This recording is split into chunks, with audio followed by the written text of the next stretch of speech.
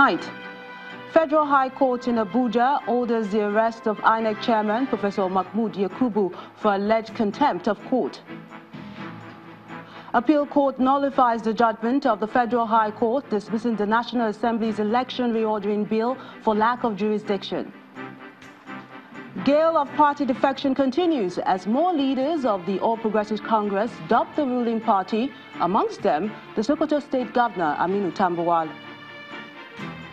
Opposition supporters go on rampage in Zimbabwe's capital Harare as the MDC alliance alleges fraud by the ruling ZANU-PF in the country's presidential election.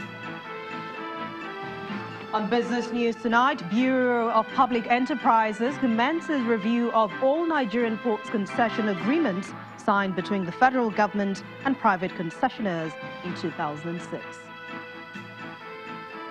On sports news, Yamal Yimmer Mekonnen of Ethiopia wins the first gold medal at the 2018 African Athletics Championship in Asaba, Delta State.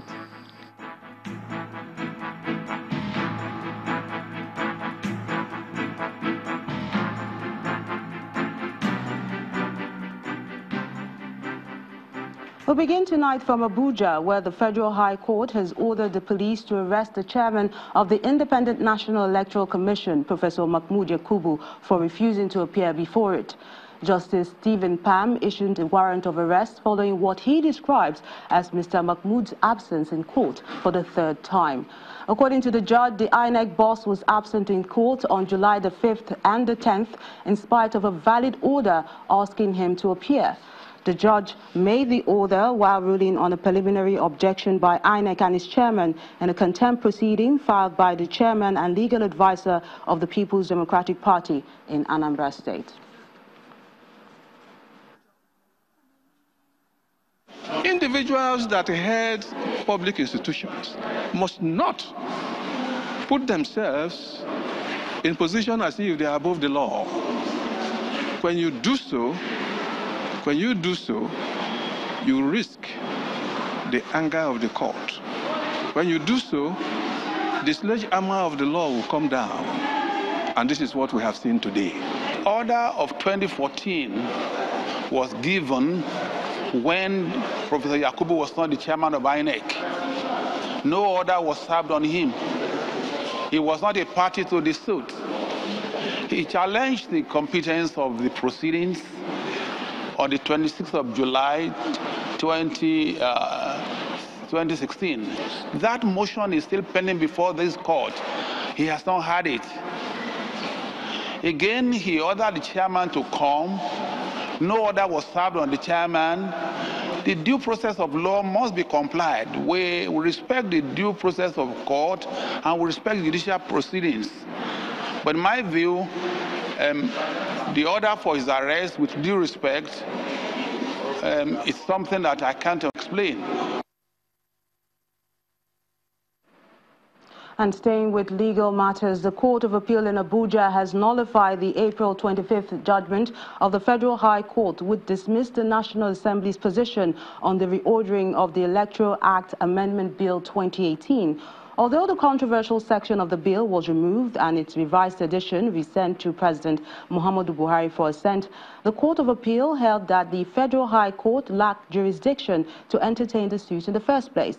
In a lead judgment of a five-man panel led by the President of the Court of Appeal, Justice Zainab Bukachua, the court held that the suit was premature as a bill could not be challenged in the law court until it became an act. The National Assembly had approached the appellate court seeking for a dismissal of the Federal High Court judgment, which held that the National Assembly could not usurp the powers of INEC to decide on the order of the elections. From Abuja, we move to Sokoto State, where the wave of defections blowing in the ruling All Progressives Congress APC has caught up with the state governor, Aminu Tambuwal, as he moves from the APC to the main opposition party, the People's Democratic Party. Mr. Tambuwal says he is leaving the APC because the leadership of the party has failed. He was speaking to his supporters who gathered at the government house in Sokoto to applaud him as he leads them back to the PDP. Right from the entrance of the government house in the state capital, one gets the drift that the unusual was going to happen. The wind of defection has found its way to the seat of the caliphate, blowing towards the leadership of the state. And then a crowd is formed, comprising supporters and loyalists of Governor Aminu Tambuwal. They soon found their way into the government house with banners bearing different inscriptions indicative of their loyalty to the state governor. Governor Tambuwal steps out to a grand welcome from the crowd as he addresses them on the political wranglings in the country and his plans to leave the ruling All Progressives Congress.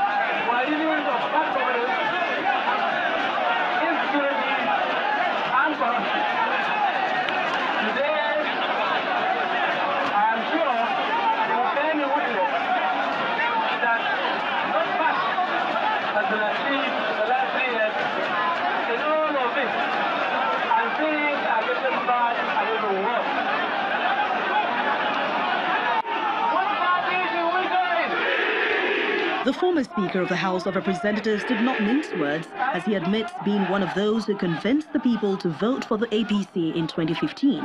But now he's changing guards and ready to return to the PDP, a party he dumped in 2013. But first, he wants the people to give their consent.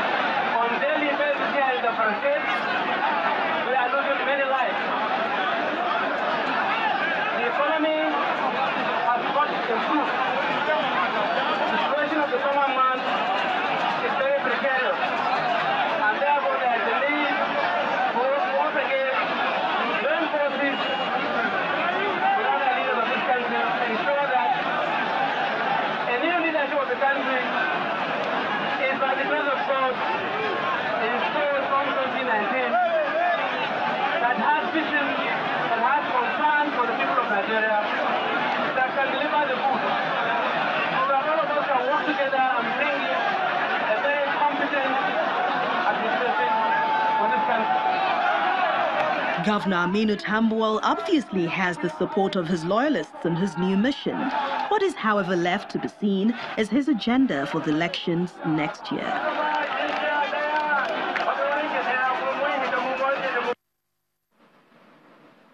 It appears the Senate President's move from the APC to the PDP will continue to dominate political discourse, especially now that the presidency has commented on the issue. The Minister of Information and Culture, Mr. Lai Mohammed, says the present administration did not gain anything from the office of the Senate President and would lose nothing with his exit. Mr. Lai Mohammed was speaking to State House correspondents after the Federal Executive Council meeting presided over by President Muhammadu Buhari. Our correspondent, Gloria Omezuke, tells us more. The President at the Federal Executive Council meeting a few hours after his return from an ECOWAS meeting in Lomé, Togo. After the council meeting, reactions poured in on the latest defection by the Senate President, Bukola Saraki, describing the defections as a storm in a teacup. The Minister of Information and Culture, Mr. Lai Mohammed, says the APC has nothing to lose. If we are not a member of the APC, I don't think the party and the government could have suffered more than they have already. In other words, what we're saying is that the Senate President I'll behave all along as if you are a member of the opposition, deliberately slowing down the progress of the APC-led federal government.